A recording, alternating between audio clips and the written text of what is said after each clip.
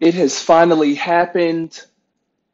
Russell Westbrook, it's now official. The press conference was held. He is officially a Houston Rocket, and I am going to tell you why it's not going to matter and why him and James Harden, the beard, will never win a championship for the Houston Rockets. And I'm going to tell you right here, right now, as you've entered the Sports Opinion Log here in LexAnderson World, I'm LexAnderson. So if you're down with all day sports talk and NBA action and free agency signings, wheelings, and dealings, you're going to do the right thing and subscribe to the channel and press the bell icon to your right to stay notified for any and all upcoming future videos. Now, finally, the video I have been waiting for since 2012 when Oklahoma City lost in the NBA Finals to the Miami Heat. Yeah, you know what this means. The prophet is coming out. And I had said it and I had decreed it back in 2012. I said that Oklahoma City would never win an NBA championship. And my words have held true. Okay?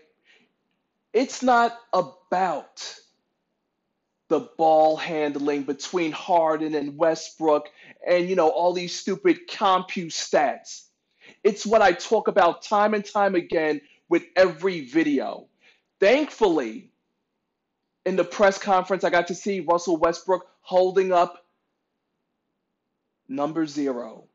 But this time, it's in crimson red, the Houston Rockets. So now I don't have to deal with those ugly-ass Bleacher Report, fake-ass news memes, because it's official now. But it's what I've said before, and I say it again. It's about the character of a person. And Westbrook, he turns out, I thought he would be the last man standing in OKC, but it turns out he's like every other NBA player in today's generation. He's a bandwagon bitch, just like everybody else. And I have to marvel at the workings of the front office, of the general managers who've been able to move these max and supermax deals. Westbrook to Houston to rejoin Harden means one of two things. One, there clearly was internal strife. There was clearly dissension between CP0 and the beard. That's why he had to go. Number 2, Westbrook. You're going to sell me some bullshit that Westbrook and Harden are going to actually win a championship? Something they couldn't do with Kevin Durant? You're going to have me believe that in his press conference talking about sacrifice, that Westbrook has what it takes? Don't be fooled. To quote Jay-Z, like I say every time, Hove the Rock, no matter where you go, you are who you are, player. And Westbrook, the athleticism, the attitude, the sneer, the dunks that threaten all humanity who's nearby when he goes airborne, that's great for the regular season. But the reality is, if you don't know, that Mike D'Antoni, their head coach, is not an NBA championship coach. Championship winning. Hell, he's not even an NBA champion coach. You can ask the Knicks. You could ask the Lakers. You could ask the Phoenix Suns. Hell, you could ask the Houston Rockets. Mike D'Antoni, he doesn't have the mentality. He doesn't have the knowledge. He doesn't have the intelligence. All he does is work these tricky, newfangled offensive plays that don't hold weight when it comes to the NBA postseason. When the lights shine the brightest, what will you be remembered for? And all we will remember currently until things change is that Russell Westbrook had what? 2, 3 first-round eliminations. Harden had a chance to eliminate the Warriors and still got ousted minus Kevin Durant. Give me a break.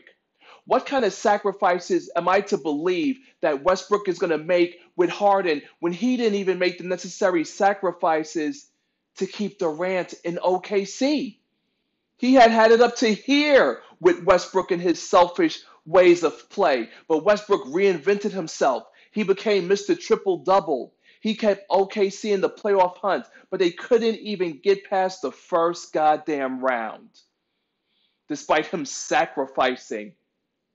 And look at how it ends. Westbrook should have stayed in OKC, but now it is Steph Curry who is the longest tenured player with a team, approaching 10 years with the Golden State Warriors. It's the end of an era, 11 years, one NBA Finals, no championships, nothing to show for it. And I wish ISTG wish they would stop making these stupid compilations on social media. Oh, look at Westbrook's 10 greatest shots. Oh, look at Westbrook's 10 greatest dunks. Oh, look at Westbrook's, most magnificent postseason plays during his 11 years. No one gives a F, man. Don't no one care about no goddamn stupid compilation plays. Who cares? He never won a championship with OKC. His time there was a failure, a big F, because when he re-signed for the Supermax in 2016, he was supposed to be ride or die. But his girlfriend, Paul George, left him for another man, Kawhi Leonard, out there in LA with the Clippers. And so he runs up, knocking on the door to management. I'm ready to go. Can I get out of here? Can I play with my best friend? Can I play with my boyfriend, Harden? Look at all these power couples scattered out west. The Beard and Mr. Triple Double, the Claw and PG-13, Playoff P. And now you have LeBron and AD, but we know what it is. It's the Lakers who are going to rise to prominence. It's the Lakers who are going to be your 2019 NBA champs once they get rid of the 76ers, who goddamn better make it to the NBA Finals because Kawhi's not in Toronto no more. He filled up on the Kawhi dime, he ate, and he left. Thanks for the parade, suckers. Thanks for the parade, losers. KD and Kyrie, they're not playing next season. The Sixers have a clear path to the NBA Finals. The only thing that could keep them from making it is their own self-destructive tendencies or behaviors. And you best believe when it comes to self-destructive tendencies or behaviors, you got the best player in the entire NBA landscape, Russell Westbrook. With Harden, the Beard, reunited, never felt so good. Or will it really feel good? Or will they suffer another lackluster postseason failings? Because you see, them, like the Clippers, it's NBA Finals or bust. It's NBA championship or bust. Westbrook has to get out the first round. No ifs, ands, or buts. No doubt about it. Can they coexist? Two MVPs? It doesn't matter. They've shown you their body of work by who they are. I know most sports fans don't care about that because your eyes are caught by the glitz and the glamour. Just remember, all that glitters isn't gold. Crimson Red, Houston Rockets, OKC, Oklahoma City, the chapter has closed. The prophet had decreed it, and it's official. Dame Lillard, Dame Time will go down in NBA playoff history as making the shot that literally destroyed a franchise.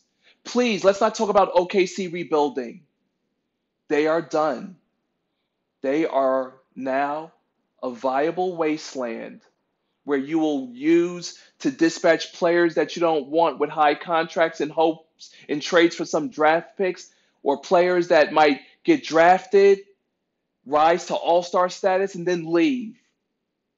OKC, it was nice knowing you. LexAnderson,